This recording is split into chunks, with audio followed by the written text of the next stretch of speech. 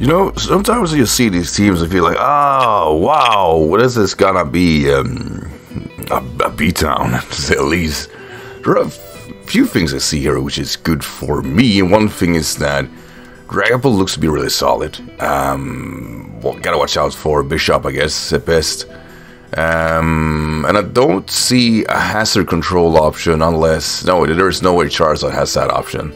And Garchomp is quite annoying, though it's usually are, so it's nothing new. Question is, what do I want to lead off with? I'm like, what do I want, right? That's... I'm actually gonna start off with Cinderace. I think Egotus is a fair enough lead, though with Garchomp around it's gonna be problematic. And also, how are you doing, guys? I mean, it's been quite a long time since I uploaded, and you know, Christmas and New Year's and everything like that. I had to take a break from it all. I missed it quite a lot, actually. So I'm very happy to be around the battle again. Let's see, my opponent gonna lead off with what? Show me. Yeah, Slitherwing. Positive part is that Powerball is absolutely making not short work out of this guy, but it's gonna hurt. Negative part is that he has switch-ins for this, and I don't enjoy the first impressions. Consider it shiny though. Should I consider it legal? Maybe. I should have U-turn. Switches into. I like the Cinderace. Probably think he forced that switch. The Chomp, which is great. This is why I use Scarlet. Okay, so back to square one.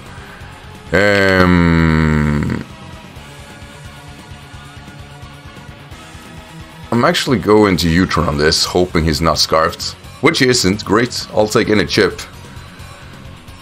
Ooh. Ooh. It's nice. And not rough skin either. So, you know, a real solid Earthquake might be coming my way, and I really don't have a switch in for that. Why don't I have any floaters? Alright, Solis. Show me what you got. Please leave an Earthquake. You're also a pseudo, right? Ew, barely. I'm dropping my Draco. Let's maximize the damage. Let's do it, boy! Don't enjoy the Bisharp. At least I get the most amount of damage into this. He didn't have a Fairy type, which... Jesus, he had a Tyranitar though. A nerfed one at that. So this should have definitely done... I'm just gonna say it, a lot less. Let's try this one more time. That was not the switch in, that's for sure.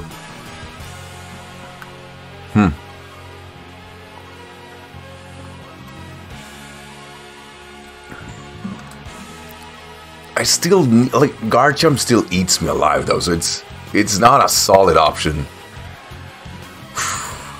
I love this Bisharp, even as that pressure. I still love it.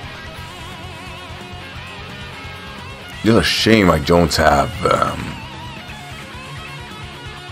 body press on this. I'm still gonna, like, if I can beat this, it's only gonna mean that my Dragapult is gonna be all that much better. So, I mean, for my money, Sucker Punch is fair enough. Now he's locked in here, which is not a great time for him. That means a free hit for me. I can either... No, I am absolutely Thunderbolting. There is just no way I would like do this anywhere else. Like, I am absolutely taking him with me. It's a bit shame though. I mean, I don't enjoy the exchange in itself. It clearly invites Garchomp to make, to do Garchomp stuff. And my Fortress, while a good switch in, it's still not a mod that's soaked to damage. How wicked would it be if I would Turtle-type flying? I'm not. Of course I'm not. I am a legal player, so I've caught this with the ground, and it might be alright, but definitely not for this. Right, I still 2 months outspeeds the Chomp, so I'm not worried. I'm gonna bring the Croth. Let's see, Earthquake, please. Don't get 2-hit KO. No, we're fine. Are we set Stealth Rock fine? I mean, maybe. My intention is not to to beat this guy down anyway. Chomp looks really mighty when he just looks down on you, don't it?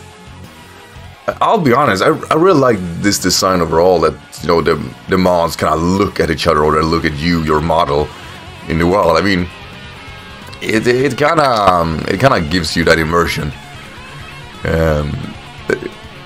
It's weird though when you just look up and attack. I'll say that. But I guess for a bit of a question of the day, what Pokemon of the pseudo legendaries do you think are the best? Even, you know, consider both Metagross and Como isn't in the game. Like, are you still thinking about them, or are they still your favorites? Just wondering. See, Jarbol, a solid damage. For me, I'll actually think personally. I always stated that I think Gudra is the worst one. Let's see if like Hisuian is gonna make a bigger effect with body press and be a steal and whatnot.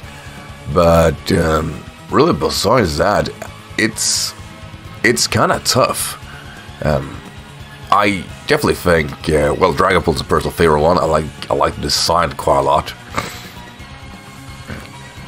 And well, I mean, the special set is kind of speaking volumes for it, isn't it? Get that, boy. But other than that, I'm always been a fan of like what do you call it? Not Kyurem, Hydreigon. I mean, always liked what it represented. It's kind of a shame how much of like a big of a change it became. Oof, that's not heavy duty boots. Like once Ferret's eyes were like introduced in the game, it kind of fell off, didn't it? How is it? Like, Matsuda maybe? Still though, you ain't getting shit done on you, absolutely ruining him, aren't you? Special defense for shit. Come on! Stonjourer! Let's go! If I can get one kill, I am absolutely satisfied. I gotta like its design here though. I haven't seen it in a while, but I liked it. It has every moving part, right? That's actually quite great. Now, I'm not sure I died to a first impression, but I'm also pretty sure I don't kill it. But that doesn't matter. First impression. Oh, motherfucker! That's a solid hit indeed.